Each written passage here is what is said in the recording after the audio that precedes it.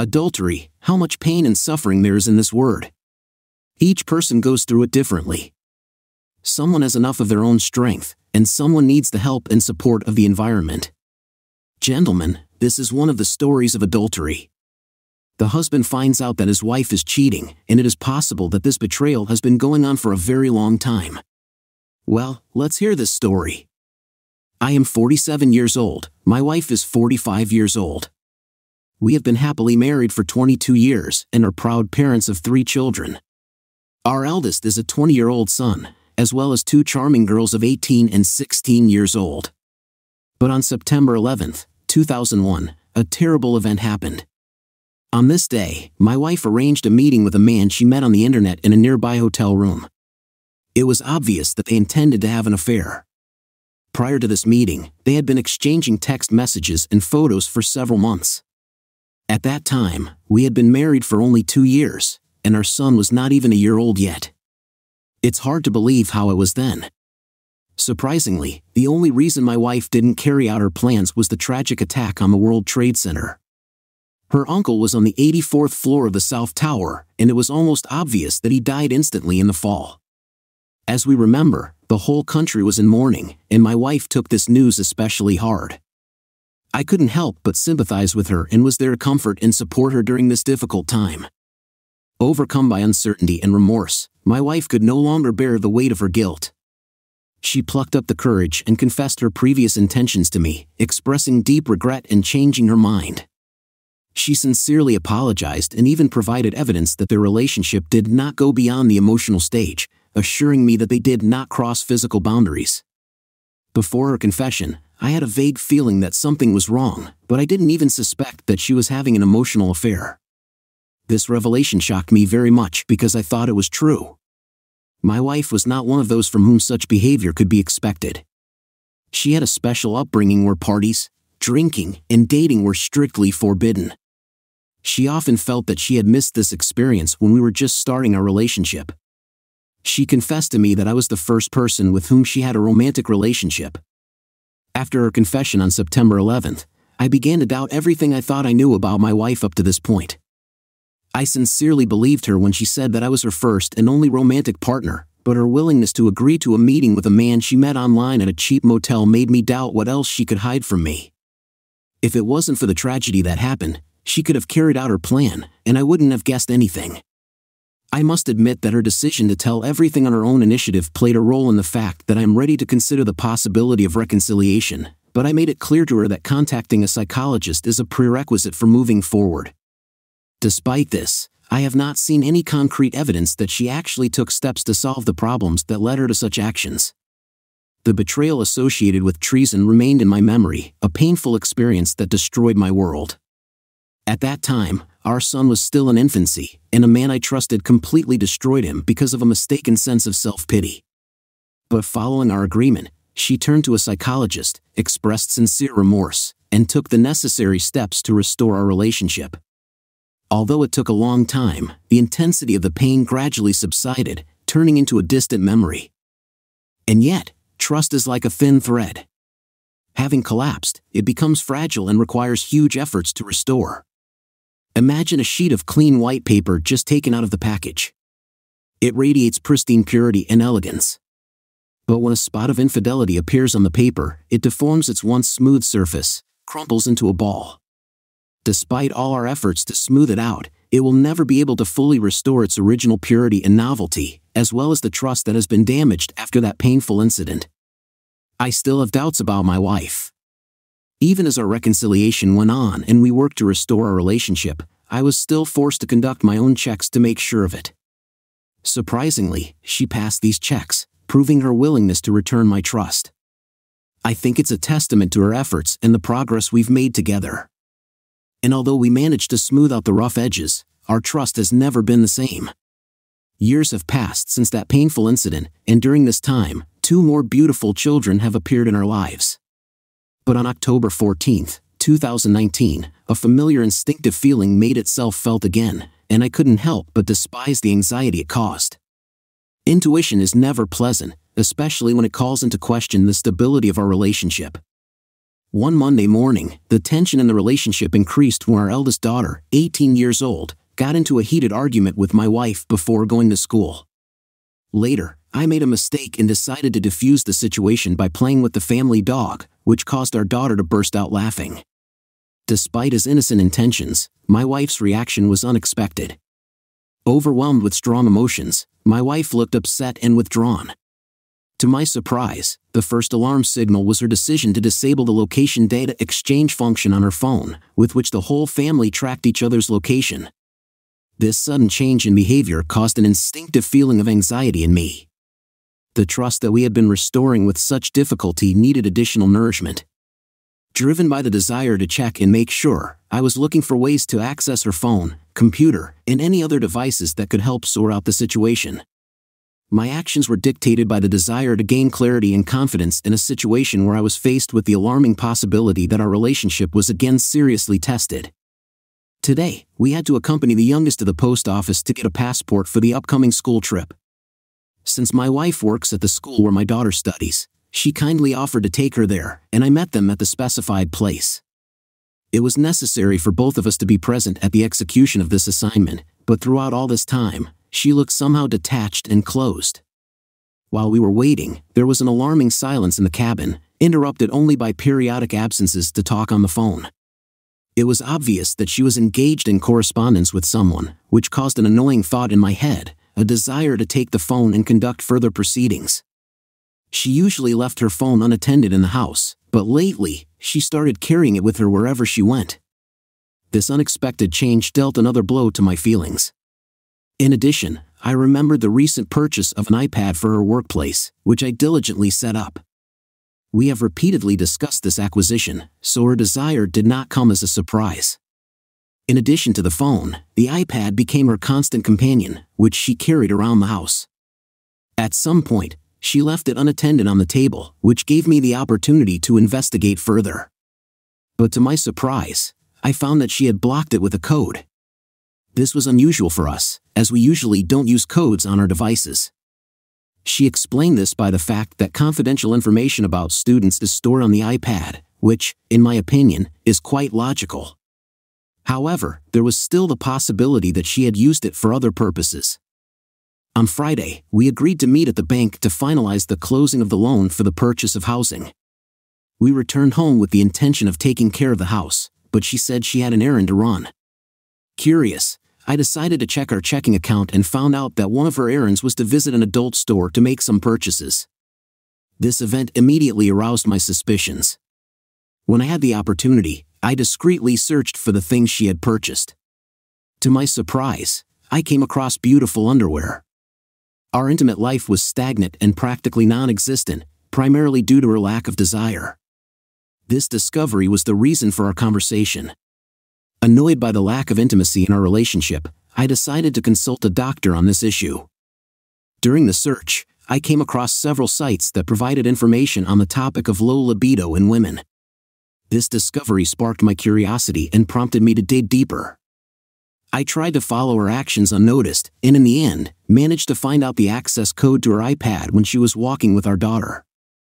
With caution and determination, I went to the device, and a Facebook message from a stranger caught my attention. The man asked her to send a photo. Strangely, the app showed that they are not friends on Facebook, which left me perplexed. Perhaps it was just a random person, but her reaction indicated that she was familiar with this person. The conversation quickly turned into a frank form, and when he suggested that she leave our daughter and join him, instead of withholding this information and its source for a clearer understanding, I made an impulsive decision to come into conflict with her that evening. Unfortunately, this turned out to be a big mistake, as she lied about it and took immediate action. The affair remained hidden from prying eyes. She insisted that the underwear was meant for us and that she was trying to muster up the courage to put it on for me. He claimed that the person on Facebook was her former colleague from a summer job who suddenly started texting her. She swore that their communication was limited only to correspondence and did not involve any physical contact.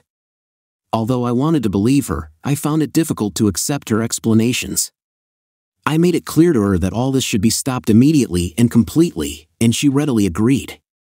The next day, I asked if the affair was really over, and she assured me that it was. She didn't know that I had accessed the correspondence between her and another person using alternative methods. I found out that she informed him about the need to remove him from Facebook due to my demands, which meant that she lied to me. And here I am, 19 years later, facing a situation that seems all too familiar to me. At this moment, my emotions are in a mess, confused and bewildered. My appetite has decreased, sleep is eluding me, and my ability to concentrate has decreased significantly. Trying to cope with the situation, I scheduled consultations for myself at the end of this week and began to devote more time to the gym. The situation is incredibly painful, and I don't want to face it. Since the day I found out the truth, I've been reading Psalm 81 almost daily. At first, for several days, I managed to cope with the situation relatively well, but today it was especially difficult. I barely slept last night, which made my emotional turmoil worse. As for the bright moments, our son, who was born before the first novel, made us a surprise by giving us tickets to one event. He is currently working in one of the nearby theaters, and we were pleased to attend the play Come From Away. We decided to pretend that we were happy because it was an unexpected gift from him.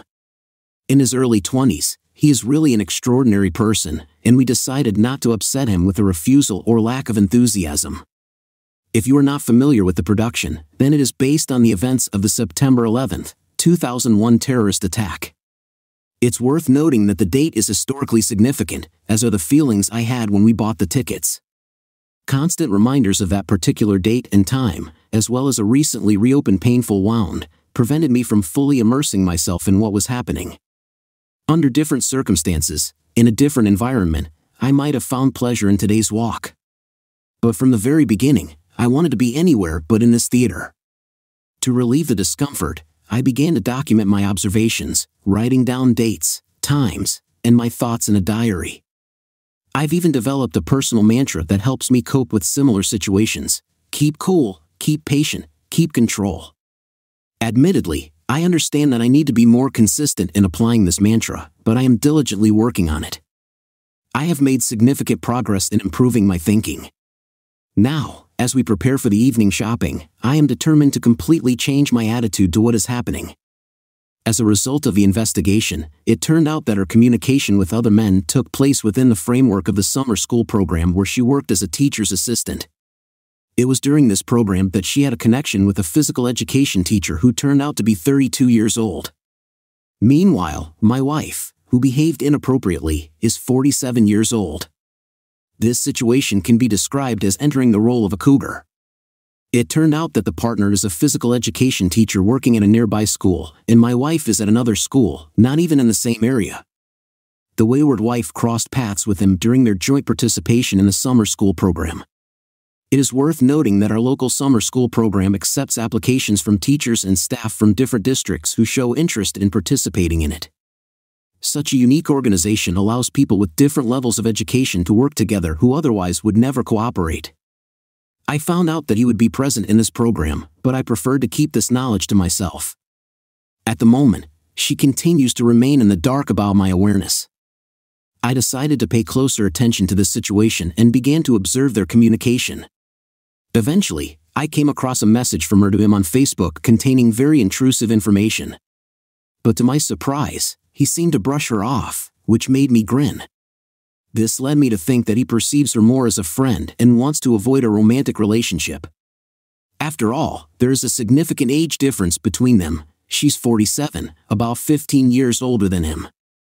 My belief is based on previous messages in which she mentioned that she was going camping overnight, and he did not answer her. I later found out that she had informed him about this trip. We had a few conversations in a family setting, but she didn't seem to take my point of view. However, I have not yet reached a final decision, although I feel that it is already close. Considering the upcoming significant changes in life, I consider it necessary to have a well-established network of information sources.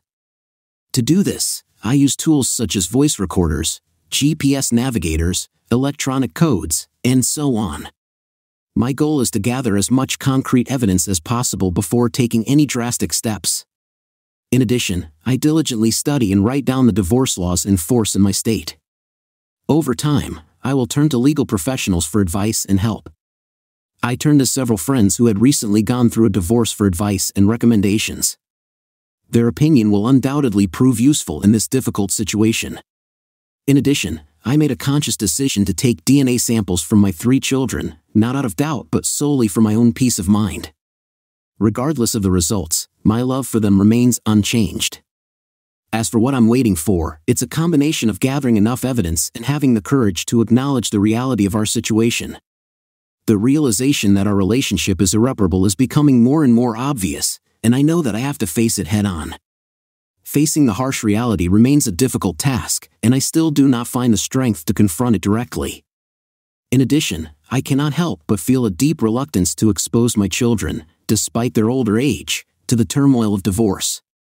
Their well-being and emotional stability are of great importance to me, and I do not dare to expose them to the difficulties and uncertainties associated with such serious changes in life.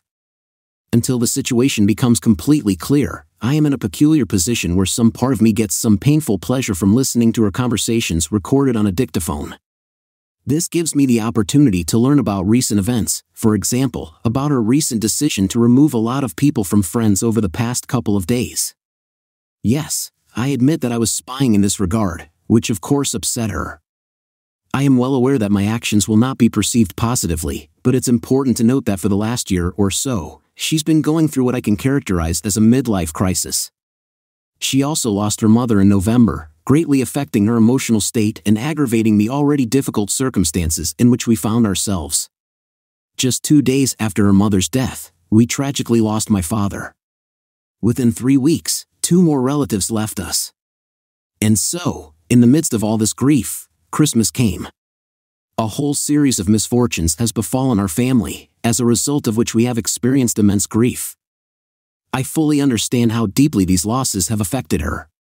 Somewhere deep inside me, a thought lurked, perhaps her current state of mind is the result of these recent events, and maybe I should try to create some distance between the pain caused by these losses and the additional mental anguish that a divorce will bring.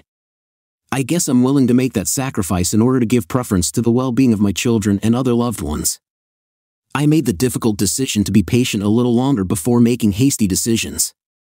This is not an easy task because ending a relationship that lasted 26 years is far from easy, especially when you consider the enormous love that I felt for this woman throughout most of our marriage, a love that was often all-consuming. I can't deny the power of these feelings. I am currently planning to devote this week to finding divorce lawyers, but I'm also aware that my daughter will have a birthday next Sunday. So, I decided to meet her after this event has passed. Although I'm not sure exactly what words I'm going to use, I intend to let her know that I'm actively looking for a lawyer. By this time, I hope to find a suitable lawyer and be ready to start the divorce process. Although I hope that there will be a moment of awareness and reflection on her part, I have reached the point where I do not want to continue our marriage. I have gathered strong evidence that she has had an extramarital affair. On February 11, 2022, I quietly installed a voice recorder in her car. Interestingly, listening to recorded conversations, I begin to understand the full depth of what happened. After the incident, I immediately decided to mentally prepare for the possible consequences that may soon manifest themselves.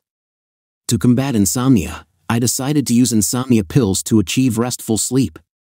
In addition, I decided to channel all the nervous and uncontrolled energy in the right direction by returning to the gym. As for the lack of appetite, my goal is to lose a few extra pounds that I gained during the absence of training. To solve problems with concentration, I made it a rule to diligently write down important information and mentally repeat the exact order of actions when performing ordinary tasks that I might have forgotten. Finally, I am tormented by night sweats, for which I am actively looking for remedies. When I came across these events, I immediately realized, oh yes, this is another aspect that needs to be dealt with. I quickly took action. I collected some towels, t-shirts, and underwear and put them in a pile next to the bed. I assumed that these things would be especially difficult to handle, especially during the cold winter months. After such an initial reaction, I was overcome with a sense of relief. No longer will I have to constantly fight for secrecy, as if playing the role of spies or investigators in our own marriage. I will no longer be tormented by the need to tiptoe around sensitive topics so as not to upset her, even before I have had time to express my concerns. I understood that in recent months she treated our life as if everything was fine, and this only aggravated her frustration when I finally told her everything. Receiving a box of the deceased mother's belongings from her father was an important moment, but I was surprisingly unaffected by this event. Watching her experience during our subsequent skirmish caused me neither sympathy, nor sorrow, nor sadness. After persistent persuasion and prodding, she finally asked, "What happened? Tell me what's bothering you." I just mentioned his name. I noticed how excited she was before she ran out of the house. At that moment, a weight fell off my shoulders. I no longer worried about her presence and did not feel tense, as if I had to meet certain expectations or constantly inform her about my affairs. As for the recent events, it seemed to me that something was wrong. Everything was going too smoothly for us, almost unnaturally. Her unexpected kindness towards me aroused suspicion. I noticed an unusual change in her behavior. Things that usually annoyed her suddenly stopped annoying her. At first, I regarded it as a sign of her new happiness, but some unpleasant feeling seized me, and I decided to take on the role of a vigilant observer. Wearing metaphorical black sunglasses and a raincoat, I turned into a marriage police, imperceptibly installing the voice recorder in her car and activating the GPS navigation system. Throwing a metaphorical fishing rod, I was amazed that I caught something on the first attempt. The recording contained 2 phone calls, the first of which indicated her intention to meet with him. Their meeting took place in the parking lot of the church and lasted about 40 minutes. Fortunately, I was spared the need to listen to how they communicated while she walked to his car. She made a subsequent phone call to a reliable friend living on the other side of the country, who served as her think tank. If talking to him wasn't enough to confirm my suspicions, and I have no doubt about it, I could find additional evidence in this call. But if I really wanted to remain in the dark, then her call to him would be decisive. The subsequent conversation between us followed a familiar pattern characteristic of her. She tried to downplay or deny her involvement in the betrayal, shifting the blame to another. It's my mistake that she harbored a grudge about missed opportunities in her life before our marriage. She didn't have the opportunity to go to college or lead a carefree bachelor life. Unfortunately, I take responsibility for this, and she resents me. I have already told her that if she wants to end our relationship, I will understand her, but she decided to stay, thereby making it clear that her betrayal is solely her own choice. Although I admit my shortcomings as a husband, it is important to note that I was not married to a perfect man. The idea that I have an ideal wife seems undeserved. In my case, as a result, I turn to divorced women I know for recommendations from lawyers and strategic advice. I've come to the realization that it's time to put an end to this. My wife, who retreated from our relationship, demonstrated that she does not have the necessary obligations for reconciliation. I don't want to expose myself to the risk that we may have another betrayal in the future. That's why I'm deciding on a divorce. Are there any special tips or techniques that I should familiarize myself with in this process? I'm still in a whirlwind of emotions. In a moment of acute disappointment, I impulsively hit the wall with my fist, fortunately causing no harm to myself or the building. In the confined space of an empty house, I pour out my pent-up feelings, shouting a swear word at the top of my voice. I am grateful that there was no one in the house who could have witnessed this outbreak. When my best friend called to check on me, I couldn't hold back the tears and burst into tears during our phone conversation. Being in a vulnerable state, I began to dream of a wonderful reconciliation. I hope that everything will magically fall into place in my relationship with my wife. I wondered if it would really be so terrible if we managed to save our relationship. Perhaps if I put more effort into it, she will find happiness. But deep down, I understand that these thoughts are just false hopes, and that divorce is the right way. I have repeated this to my mother, to friends I have confided in, and to myself countless times since the betrayal became known. We mostly avoided each other, and at these moments, I was acutely aware of her absence. Changing our dynamic has been incredibly difficult. We used to exchange text messages during the day when we were at work, find out how our day went, share information during breaks. She would call me, and we would have light conversations. Casual hugs and kisses were commonplace. But now that we're back home, it's all stopped. As already mentioned, we actively avoid each other within our home. Instead of sleeping in our bed, she started sleeping on the couch. Previously, one of my simple joys in the morning was to gently wake her up when the alarm clock rang. I rolled over on my back, stroked her back or arm, and whispered softly, "Hey honey, it's time." Unfortunately, these intimate moments are a thing of the past. Every morning, I woke her up with a gentle touch and then with an almost inaudible whisper, which never ceased to bring a smile to my face despite the circumstances. She still hasn't left, and we haven't officially parted, but deep down, I understand what needs to be done. Although I know that it will not be an easy path, I find solace in the hope that a glimmer of light awaits me at the end of this long, dark, and lonely tunnel. It is unpleasant to observe her jealousy of our children, who have the opportunity to travel and participate in interesting events thanks to their participation in the school musical group. It is important to note that neither she nor I had the opportunity to experience these opportunities for ourselves. I find joy in watching the happiness of my children and the opportunities they have had, but which I did not have. Over the past 2 decades, I have devoted my time to participating in a fairly popular local band, which has allowed me to perform at some wonderful events. But my wife is jealous of these opportunities. She denies the countless hours of practice and study that I have spent trying to reach the level that allows me to pursue this hobby. Interestingly, she often shares stories with me about people she encountered at work who heard or followed our music. It seems that she is proud to be married to a man who attracts attention. One day, my wife expressed her displeasure, saying that I leave her alone with the children when I go to play. But it is important to note that I worked and returned home with earnings in my pocket. And while I enjoyed my time, there's no denying that performing music in front of an audience can be incredibly exciting. I had to deal with the need to conduct concerts, communicate with the owners of bars, ensure an impeccable rhythm, and gauge the audience's reaction. Despite the fatigue that performances bring until late at night, I still woke up at 5 in the morning to work a full day. The combination of these duties made the day difficult and long, but it was necessary because we needed the income to build the house she wanted to build. Leaving the band was not an acceptable option, as it was a significant source of income for me. It is worth noting that she also had her own job, but the earnings that I received from performances were comparable to what she earned from her permanent job. In addition, this situation infuriated her, and it turned out that my real job was paid 3 to 4 times higher than hers. Having decided to provide my family with the life that, in my opinion, it deserves, I worked tirelessly on this. But instead of gratitude, I received only resentment. The age-old proverb, when a person reveals his essence, believe him the first time, turned out to be true in my case. Unfortunately, it took me too long to understand the true character of the man I married. As a result, I came to the same conclusion: if we continue to stay together, then I will, in fact, subscribe to another cycle of frustration and dissatisfaction. In this regard, I have collected recommendations for several lawyers and will make an appointment with them in the near future. Unfortunately, I don't see an acceptable solution or future for our relationship.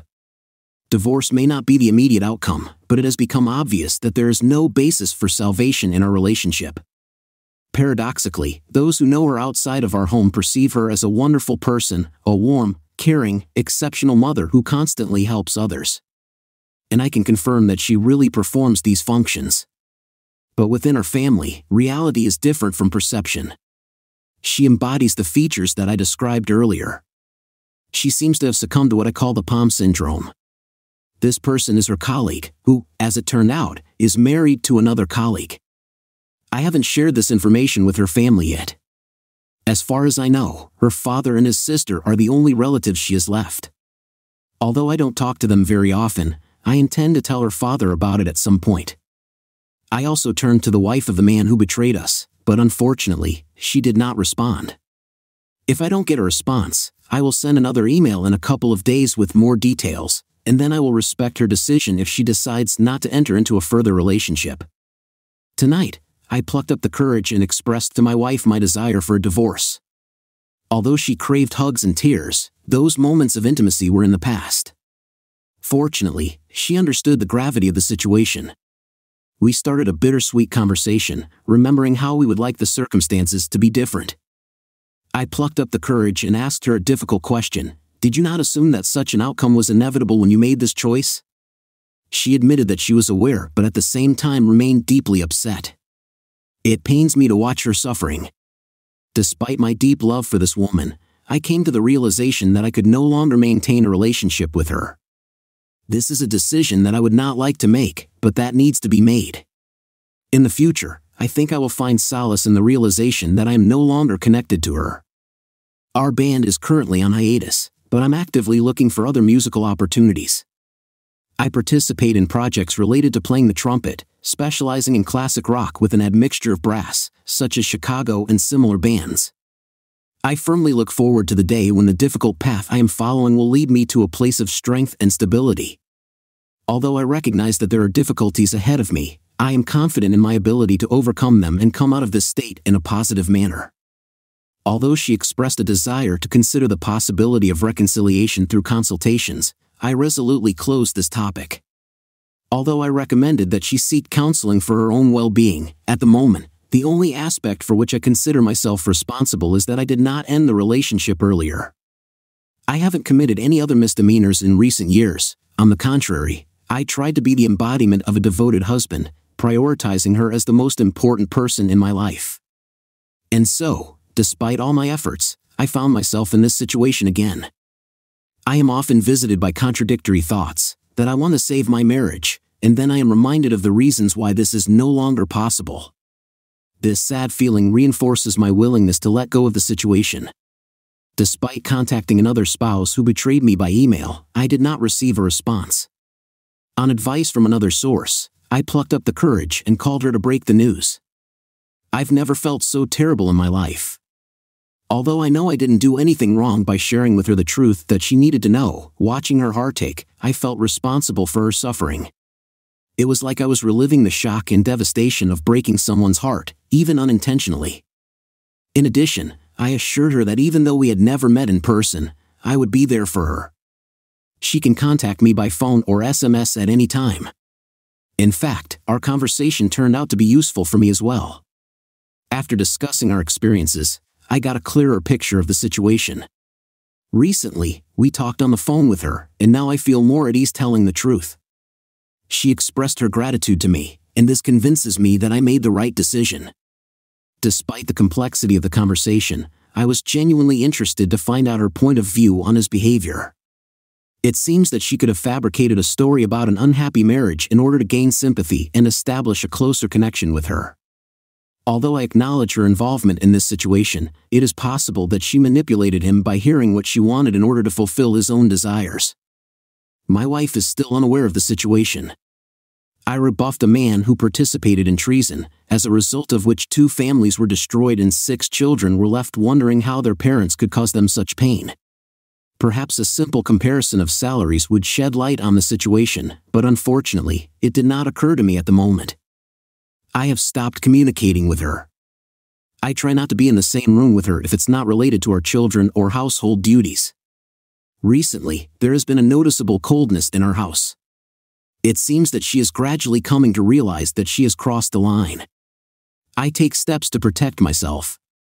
I turn to lawyers, seek support from friends, and plan to leave. It seems that she still does not fully realize the seriousness of the situation.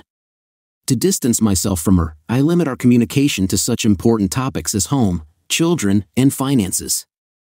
I prefer not to share a room with her. She gradually begins to understand the seriousness of the situation. She seems to expect me to ignore what happened or make a desperate attempt to save our relationship, but in the past, I have not been able to declare my needs and desire to stay together. Content with apologies and minimal changes, I apologize for my previous passivity, but now I intend to use a different approach. I completely change my behavior and refrain from casual conversations and small talk with her. I no longer engage in casual conversations and don't ask how her day went. None of this is happening anymore.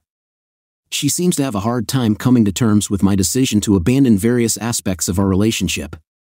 Instead of taking responsibility for her actions, she prefers to pose as a victim. Watching this is quite unpleasant.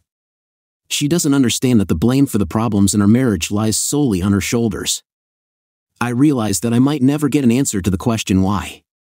The question why remains, despite all the difficulties. Tonight was positive. We spent time with the whole family attending an event dedicated to my youngest daughter. My daughter performed amazingly in the school musical. She had a significant role and gave an impressive performance. It was very nice to watch her sing, dance, and enjoy every moment on stage. During the performance, my wife sat next to my mother, who is aware of the situation between us. Although my wife doesn't know anything about what my mother knows, I couldn't help but feel sorry for my mom, as she must have been in an awkward position. When I finally told my mom the truth, she was genuinely shocked. She noted that we were always happy together and that she sincerely loved my wife like her own daughter. Another survivor of the betrayal contacted me by text message during the performance, expressing concern about how I was holding up. A husband who had strayed from the path of fidelity was temporarily banished from home by another wife. However, she discovered that he was seeking refuge with a friend who, as it turned out, was absent. This made her worry about possible inappropriate behavior. I was relieved to convince her that her fears were groundless. However, I am also tormented by painful memories and obsessive thoughts. Despite the fact that I hope for reconciliation and the opportunity to fix our relationship, I am increasingly convinced that divorce is the most acceptable option. I understand that given the circumstances, this may seem premature or uncertain, but the idea of continuing the relationship seems completely untenable to me. The only acceptable scenario at the moment seems to be a divorce. Despite my periodic desire to fix our ruined life and family and move on, these moments of nostalgia and hope are fleeting. They serve as part of the recovery process but quickly disappear, giving way to the harsh reality that it is not worth staying with her. I view this shift as progress because it prompts me to wonder why she, a seemingly normal person raised in a pious Christian family, commits such a reprehensible act, contrary to the very principles and moral boundaries instilled in her from childhood. Tonight was the culmination of events. I followed her to the parking lot, where she stood for a while, then went to the store and returned to the parking lot. Watching from the sidelines, I couldn't help but wonder what was going on. Intuition told me that she was with him, and I decided to investigate further. To my horror, I found her car parked next to his. At the moment of clarifying the situation, I contacted his wife, with whom I had been communicating for the last few days. She invited me to approach them, introduce myself, and take a picture for memory. Following her advice, I asked my wife not to return home that evening and continued on my way home alone. She called me, crying and apologizing. I reluctantly agreed to come and pick up my things, hoping that she would leave for a while. Thus, all the answers were received, and a new chapter in this stormy journey began. But there was an unexpected turn. The DNA test results of my 3 children remained untouched in the vault where we kept the mail, and anyone could pick them up. I didn't know they'd been there for weeks. I rarely received physical mail, and perhaps the lack of interest made me forget about it. I had the impression that all 3 children were mine, but to my great surprise, it turned out that my first son was not biologically mine. The revelation hit me with such force that I was completely stunned. I didn't expect such betrayal, realizing that she must have been unfaithful in the first years of our marriage. My heart is irreparably broken, it is shattered into countless pieces. I realize that it is necessary to be honest with your children, even if it means telling heartbreaking news. So, last night, I plucked up the courage and told my son the truth. It was an emotionally intense moment, full of strong hugs and tears. Meanwhile, my future ex-wife was still missing from home after I caught her red-handed in the car with her lover. Although he is not my biological son, I raised him as my own, and he holds a special place in my heart. In his 20s, he grew into a wonderful young man of whom any father could be proud. But he is not yet ready to confront his mother in her actions. It was with a heavy heart that I made the difficult decision to tell my future ex-wife about this news. I called her on the phone and gathered my strength to tell the truth. As expected, she burst into tears and apologized. She wanted to go home, but I firmly advised her to stay where she was for now. Regardless of the DNA results, I reassured myself that he was still my son. Our connection goes beyond genetics. Throughout this ordeal, I never hid my love for the children and reminded them of it every day. Surprisingly, now that the truth has become clear, I feel relieved. The constant worries associated with the role of a marriage detective and concern about her actions are over. This is a new chapter, free from lies and uncertainty. Finally, I can let go of this load and breathe a little easier. Gone are the days when I walked around her on tiptoe, constantly in suspense. It's all over now. My children and I have embarked on the path of recovery, and although it will not be easy, we have found a sense of peace in the midst of chaos. In the coming days, weeks, and months, we will undoubtedly experience a variety of emotions, but I see a clear way out of this darkness. Until the most terrible thing happened in our life with the children. Despite the fact that we were all angry at my future ex-wife, we felt real suffering and pain when we learned that she had died in an accident. The brakes on her car failed, and as a result, she crashed into a concrete pillar at high speed. It looked like an accident, but later it turned out from the surveillance cameras that her lover's wife intentionally damaged the brake hoses. When my wife was having fun with her husband at his friend's house, the other wife broke into the garage and committed this crime. Apparently, she couldn't forgive them for this offense. Her involvement in the death of my wife was proved, and a sentence of 8 years in prison was imposed. While it remains for us and the children to hold on and support each other in this terrible loss. Oh, man. Oh, man. Unfortunately, it happens in life, but the main thing is to go through it and learn a lesson, gentlemen. Story 2. To find myself in a situation like the one I'm going to tell you about now, when I have to reassess the two people most dear to me, it's really unexpected. This serves as a reminder to everyone that trust can be a complex and unpredictable thing. Snakes often hide among our loved ones, even in our own families. So let's start with the fact that I never believed in love at first sight until Emily appeared in my life. We were colleagues at a fast food restaurant where her captivating blue eyes, piercing smile, and long blonde hair caught my attention. Before meeting Emily, I accepted the laid-back nature of dating culture for a considerable period of time. Unknown girls turned up at my house almost every night, and at first, I thought that this was exactly what I needed. But Emily quickly taught me a valuable lesson. Even without physical contact, from the very beginning, I realized that capturing her attention would not be an easy task. Emily resisted my advances, primarily because she claimed to be well acquainted with people like me. I assumed she thought I was somewhat unpleasant. Despite the limitations of our conversations, which rarely exceeded 5 minutes, I was determined to prove to her that I was different from other men she encountered. Of course, I had things in common with them, but I sincerely wanted to change. So I devoted several weeks to convincing her of my true uniqueness, for which I had to destroy the false image I had created. Before delving into this story, it should be noted that at that time, I had not yet completed my college studies.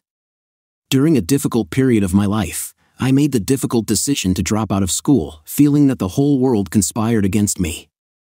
This is a familiar story. Many people have faced similar problems. I believe that the education system was falsified and unfair, primarily due to the fact that I myself suffered from social anxiety disorder, which made it difficult for me to keep up.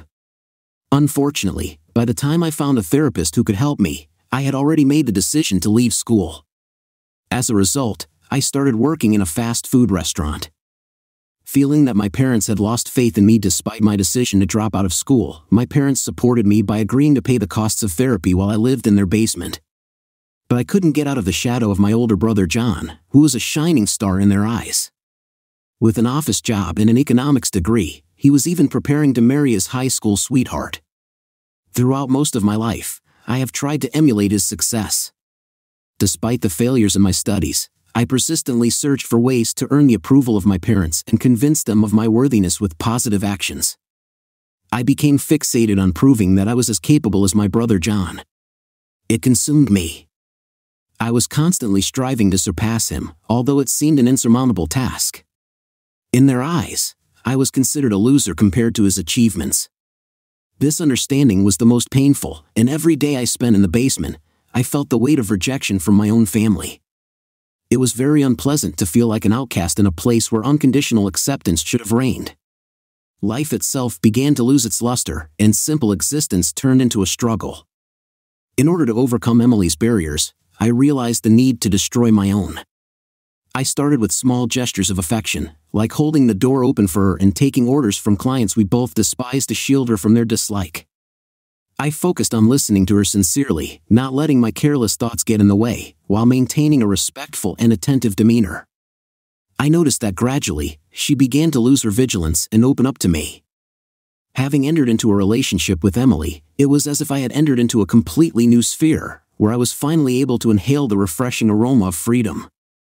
I didn't even realize how trapped I was until she let her walls collapse, revealing the incredible person she really is. Every date with her turned into an exciting adventure, carefully thought out by her creative spirit. We moved away from the usual and mundane impressions, often discovering hidden pearls that took us to fascinating places. We went on spontaneous trips to neighboring cities in Emily's faithful Toyota. Among our favorite pastimes was visiting amusement parks, despite my paralyzing fear of heights. Emily urged me to climb the roller coaster, and her presence gave me a sense of unshakable strength. With her, I felt invincible, as she constantly reminded me that life was created to enjoy it, regardless of obstacles. She saw untapped potential in me, even in those moments when I hardly realized it myself.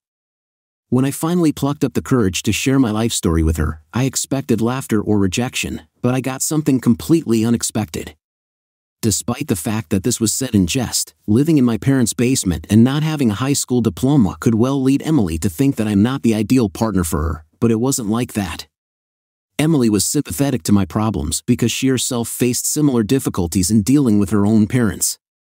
Her parents were tough and domineering, constantly pressuring her to meet their standards. Instead of succumbing to pressure, as I usually did, Emily made a courageous decision to go her own way and live on her own terms, despite the modest living conditions in a small apartment next to a diner. Emily skillfully used her space to the maximum. The size of her living space did not matter at all because she turned it into a paradise that seemed exclusively ours. Thanks to her influence, I learned to appreciate seemingly insignificant moments that often fly by unnoticed, and this was one of the many qualities that I admired in her. In her presence, I discovered a sanctuary where I could be truly real, freed from the burden of my parents' expectations and the close attention of others. Therefore, her betrayal was especially difficult to digest. Against my better judgment, I decided to introduce Emily to my parents. The reason for this decision remained unclear to me, since I had long ceased to take into account their opinion. However, some part of me still craved their recognition. Emily was the only semblance of normality and goodness in my life, and I wanted my parents to recognize that. It was on that fateful evening that she ran into everyone, including John. At that very moment, I didn't notice any signs of anxiety. I naively believed that their communication was purely friendly and cordial. After all, his fiancée was present, and it seemed inconceivable to me that there could be some hidden motives behind their newfound friendliness. But from that very evening, I began to notice changes in Emily's behavior. She became more distant, and it seemed that she no longer put so much effort into our relationship. At first, I was hesitant to admit it, fearing that I might seem overly possessive or paranoid. I convinced myself that these fears were just a figment of an overactive imagination, or maybe something was bothering Emily. She had always been my mainstay, my confidant, whom I jokingly called my little therapist, but who was there to support her? Unfortunately, I was so forgetful that I couldn't connect all the dots. Not wanting to let our relationship collapse, I tried to be close to her, to provide her with constant support. But my efforts didn't seem to have paid off. Instead of appreciating my presence, Emily began to portray me as too intrusive, as if I was getting too deeply into her life. Overnight, Emily stopped participating in our usual activities, such as going to the cinema at her house or going to an amusement park. Our conversations came to nothing, and I found myself in a state of utter panic. It seemed that I was on the verge of losing the only source of happiness in my life, and this thought was simply unbearable. Desperate to save our relationship, I made an impulsive decision to get a second job at a local shoe store. I know it sounds weak, but I sincerely believed that by being able to buy more things for her, I would be able to bring her joy and rekindle the spark between us. I clung to the hope that Emily's gifts would rekindle the fading spark in our relationship. She accepted them with visible pleasure, but unfortunately, they did not improve our relationship in any way. No matter how hard I tried, nothing had a positive effect. Moreover, the more I tried to win her back with gifts, gestures, and sacrifices, the faster her love for me faded. Having decided to save what was left, I decided to surprise Emily one day by giving her some freedom, letting her breathe without feeling suffocated by my presence. I assumed she would want to see me after this separation. There has been some improvement in our conversations, which allowed me to assume that we are gradually restoring our relationship. At least, I convinced myself of this to bring a glimmer of joy to Emily's face. For several weeks, I diligently saved up money to buy the coveted bracelet that she wanted so much, hoping that it would serve as a tangible symbol of my love and devotion. The gift was accompanied by a beautiful bouquet of her favorite flowers. I desperately wanted her to appreciate the depth of my affection and how willing I was to invest in our relationship. Now that I think about it, I can't help but shudder at how pathetic and desperate I looked as I approached her house. Every step I took was filled with anticipation. Just the thought of seeing her again was pure bliss. It was painful to stay away from her, but today, finally, I would be reunited with her. Armed with a spare key, I cautiously went inside, watching the faint glow of her lanterns coming through the lower part of the door. But as soon as I crossed the threshold, an unexpected sound reached my ears. It was an unusual sound, defying logic. The source of these mysterious sounds came from her living room, unmistakably different from the hum of the TV. The sounds echoed loudly through the room, their clarity and realism were almost tangible. They bounced off the walls, which was disconcerting. Instantly, an anxious feeling appeared, from which the heart began to pound and a knot was tied in the stomach. A wave of indecision swept over me, forcing me to think about whether to go further or retreat. But curiosity got the better of caution and forced me to move stealthily towards the source of the noise, trying not to scare her off. With each step, the intensity of the sounds increased. Hormones permeated the air, causing a sickening feeling in me. When I cautiously peeked around the corner, my world shattered into countless pieces. There, on the very sofa where we spent countless nights of intimacy, there was a sight that tore my heart. Emily, the love of my life, was locked in an intimate embrace with none other than my own brother. I froze in place as if time had stopped, trying to comprehend the betrayal unfolding before my eyes. My mind was racing, desperately trying to find at least some explanation for this inexplicable nightmare. But alas, no arguments could explain the depth of pain and betrayal that gripped me at that moment. It seemed that Emily's betrayal was not only a betrayal of our relationship but also of my very essence. In an unfathomable act of betrayal, my own brother John not only betrayed his fiancée but also entered into a secret relationship with my girlfriend Emily.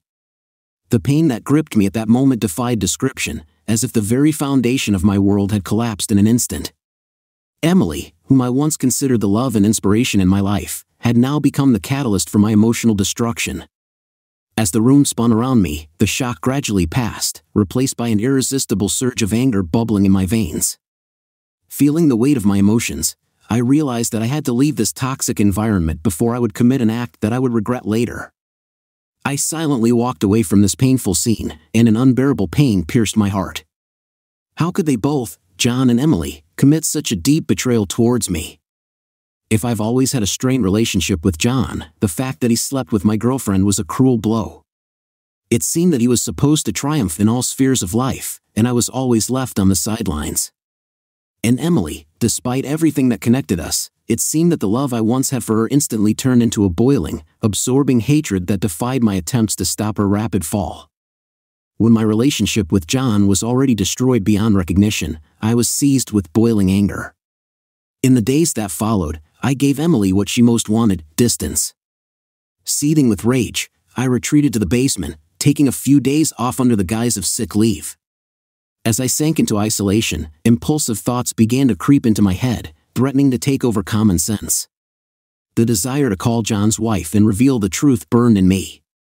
But deep down, I knew that this would not be enough. It would not satisfy the unquenchable thirst for retribution that consumed me. The sudden realization hit me like a lightning bolt. It became clear that I had to make sure that the severity of their actions was felt, so that they faced the consequences face to face. With this new determination, I organized another family dinner, replacing them with it under the pretext of an important message about serious changes in my life. The evening passed, it would seem, in the usual presence of parents, but then they were joined by my seemingly flawless brother, with his unsuspecting bride. His appearance, as if everything was normal, his attempt to strike up a conversation with me fueled endless anger in me. His unflappable behavior, as if his act of sleeping with my girlfriend meant nothing, infuriated me. I tried to take my time, waited for everyone to sit down and enjoy the meal, and only then made my move.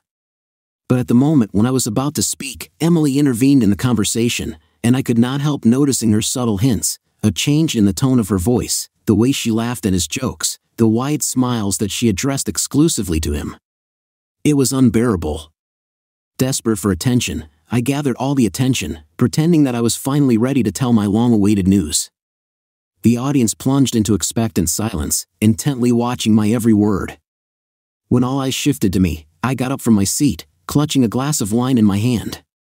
Having calculated everything to the smallest detail, I turned to my brother, depicting a facade of admiration on my face. I began showering him with words of praise, emphasizing his achievements and expressing deep pride that he tirelessly strives for his desires and always achieves them without much effort. He absorbed every word, enjoying the attention. Deep down, I was burned when I saw his smug grin, as if his superiority remained intact despite my deliberate attempts to elevate him with compliments.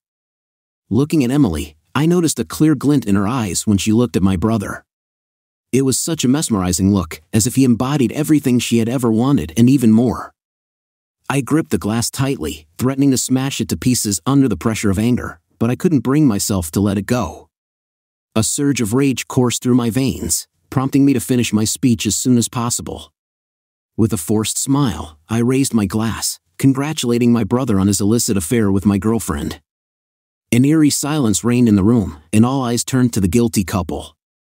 I felt a surge of adrenaline, my heart began to pound, my hands became wet, but I kept my composure and took a sip of raspberry wine. On the faces of everyone present, except Emily and John, there was an expression of surprise and disbelief. They resembled frightened deer frozen in the headlights.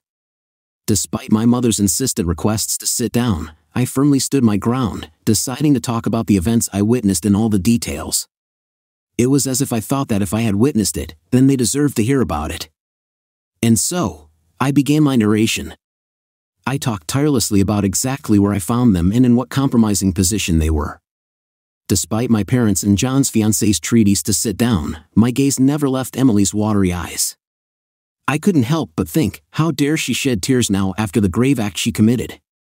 She had the audacity to sit and pretend to be innocent. John tried to intervene, grabbed my arm, trying to lead me to a chair, but I quickly waved him away. I couldn't hold back my words. I urgently needed to express everything that was boiling in my soul. As a result, a lot of emotions were reflected on the faces of those present, from bewilderment to rage. Emily and John exchanged furtive guilty glances, unable to meet anyone's gaze.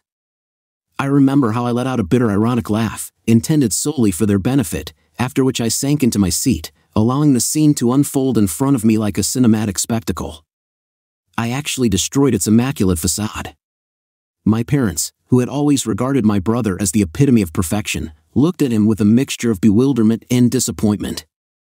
I enjoyed the moment, rejoicing in the truth that was revealed to them. They were completely unable to muster the courage to deny it. In my unconsciousness, I forgot about John's fiancée for a moment, but she quickly grabbed her glass and threw it at my brother, causing me to burst out laughing as the wine cascaded down his face. Enraged, she ran out of the room, throwing the ring at him. My parents, who have always valued honesty and could never have imagined that their beloved son would turn out to be such a disgusting person, were left perplexed. They reproached him for his complete lack of respect. There was shame and disappointment in their voices, which sent a shiver down my spine. Emily also did not stay away from their attention. Their gazes shifted to her, and they sternly ordered her to leave their house immediately. I didn't look in her direction. I had reached my limit in communicating with her. Even when she tried to apologize to all of us for the horror they had caused, her words flew into one ear and quickly flew out of the other, without having any effect. In truth, part of my heart followed her out the door. When everything was said and done, at that moment, I felt that I had reached the bottom. The consequences could not be avoided either. My parents, although they acknowledged my pain, expressed their disapproval of the way I handled it. They thought my brother's fiancée deserved more than to find out the truth in such a humiliating way. And mostly, I agreed with them. I must admit that I was somewhat self-centered in that situation, but given the enormous pain I experienced and the deep loss I experienced, it was almost impossible for me to consider anyone's point of view. When we went to our bedrooms that evening, a heavy cloud of tension hung over the house. John's worst fear materialized in front of him. My parents looked at him with a mixture of contempt and indifference. And despite the passage of time, we eventually made the difficult decision to kick him out of our house. It became quite clear that for our parents, this situation was much more important than we had initially assumed. I suspect it was caused by a deep affection for his ex-fiancée. He humiliated himself to the point that he begged them to change their minds, but they remained adamant in their decision.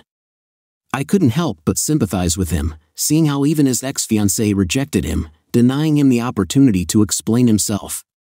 He was left alone with this ordeal. Speaking of his ex-fiancée, she shamelessly exposed him on social media, and many residents of our city joined in the public condemnation. At one time, John became a symbol of shame, the personification of dishonor. As for Emily, from what I've heard, her life has gone into a downward spiral. She quit the burger joint but kept in touch with one of her friends, who turned out to be our work colleague. This friend confided in me, informing me that Emily was facing eviction. It turned out that she owed a significant amount for rent, and the landlord went to court. Being in a noisy trailer park, I made a firm decision to go ahead and look for the same joy that Emily once brought into my life. But this time, I was determined to find it in myself. It may sound sentimental, but I went on a deep journey of self-discovery during which the truth was revealed to me, that I deserve much more than what others can offer. That's how I got my destiny back. By a lucky chance, I got a job that not only paid better but also gave me the opportunity to escape from the current life situation. When I really tasted independence for the first time, everything else faded. Here's a lesson I've learned along the way: never scold yourself for falling in love, and don't turn a blind eye to warning signs. And most importantly, never shift the blame for someone else's infidelity. If you know that you are giving your all, then this is a reflection of their character, not yours. Take this experience as a lesson and be vigilant, even if it's about your own family. You never know a person's true intentions. Under fits of laughter, stretched out on her modest inflatable mattress, she confessed to me her simple desires. She did not aspire to something extravagant and confusing in life. She only wanted to be a kindergarten teacher. And when she had saved enough money, she planned to continue her education. It was she who suddenly started talking about a date, and I could hardly grasp the reality of what was happening. Naturally, I accepted her offer, but it was difficult for me to understand that my efforts were noticed and appreciated. It may seem silly, but at that moment, my 21-year-old self was filled with distrust. This experience forced me to adopt a completely new personality, a kind of shield to protect myself from possible rejection or disappointed expressions that sometimes appeared on people's faces when they saw me. I made a firm decision to stop harassing John and the person he represented. Having decided to free myself from their influence, I made a bold choice to completely distance myself from them. Having got a job, I took the first step towards liberation, but it was the meeting with my new friend that really illuminated my further path, opening up a new outlook on life. Thank you.